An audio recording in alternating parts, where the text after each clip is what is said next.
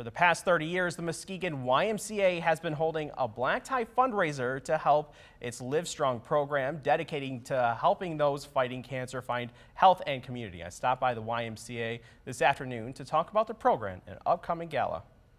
There's a program offered by the Muskegon YMCA that helps people like Lisa Henry get through their cancer diagnosis. It's a safe, supportive, welcoming environment for anybody who's fought cancer, and it could be a couple years ago, several years ago, or currently fighting cancer. Henry was diagnosed in 2022 with endometrial cancer, a type that begins in the uterus. First round through treatment was pretty intense with chemo and radiation and hair loss and, really intense on my body. Throughout the 12-week Live Strong program, cancer fighters and survivors go through classes that are meant to enrich their lives, build community, and keep their bodies active. We did everything from Zumba, nutrition class, chair yoga, cardio drumming. Live Strong tuition is free, but it's funded through the YMCA's annual Black Tie for the Y Gala.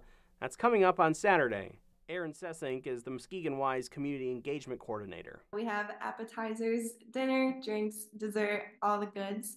And then after that main program, people can stay for music, dancing, late night snack. Sessink says they're thankful that they have the public's help in getting those in need the love and care they deserve. And a community. That's another beautiful part of the program, is that it's survivors all coming together and they really care for one another and have that awesome social connection. And it's definitely nice knowing others truly care about you, for what you've already been through.